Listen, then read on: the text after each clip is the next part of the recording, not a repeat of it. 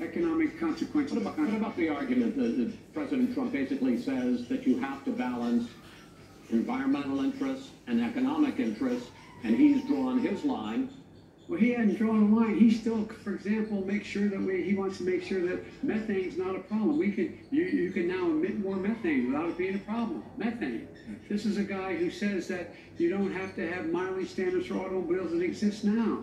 This is a guy who says that the fact that it's all true. And here's the deal. Talking about the Green New Deal, and it's not $2 billion or $20 billion, as you said.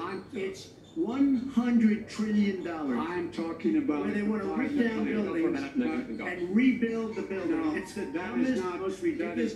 Where airplanes are out of business, where two-car systems are out, where they want to take out the cows. That's not true either, right?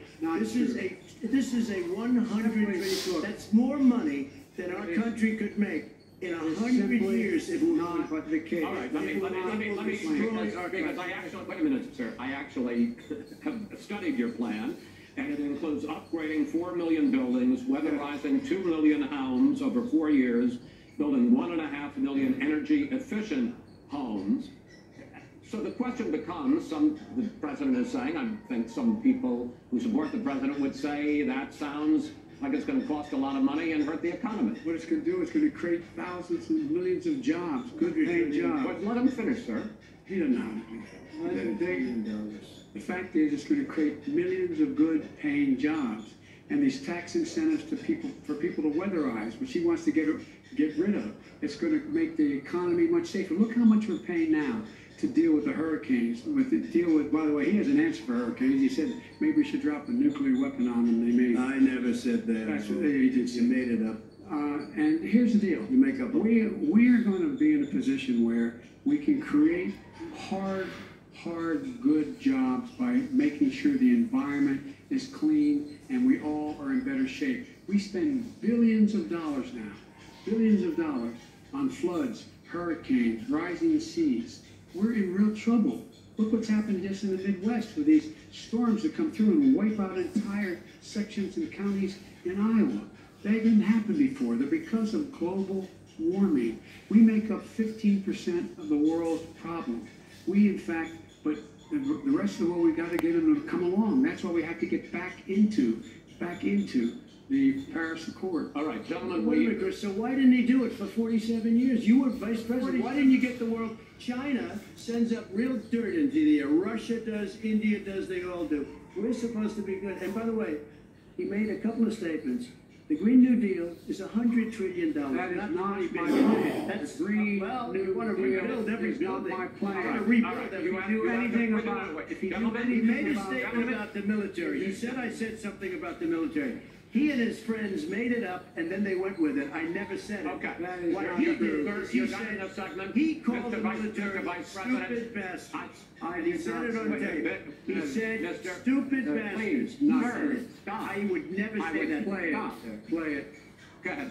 Mr. Vice President, answer his final question. The final question is, I can't remember which of all his branches. I'm having a little trouble myself, but and about the economy and about this question of what it's going to cost. The economy. I mean, the Green New Deal and the idea of what your environmental change will do. The Green New Deal will pay for itself as we move forward. You're not going to build plants that, in fact, are great polluting plants. Do you support the Green New Deal?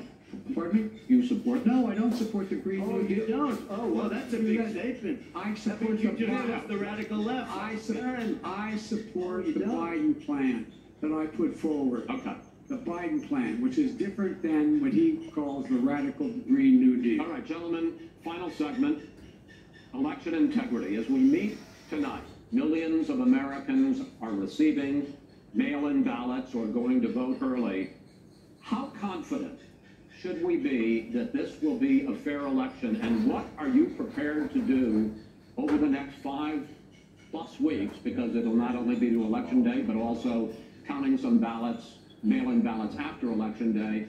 What are you prepared to do to reassure the American people that the next president will be the legitimate winner of this election? In this final segment, Mr. Vice President, you go first. Prepared to let people vote. You should go to iwillvote.com.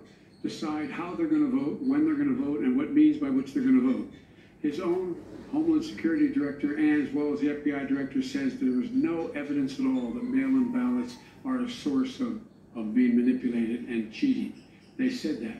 The fact is that there are going to be millions of people because of COVID that are going to be voting by mail-in ballots, like he does, by the way. He sits behind the Resolute desk and sends his ballot to Florida, number one. Number two, we're going to make sure that those people who want to vote in person are able to vote because enough poll watchers are there to make sure they can socially distance. The polls are open on time, and the polls stay open until the votes are counted.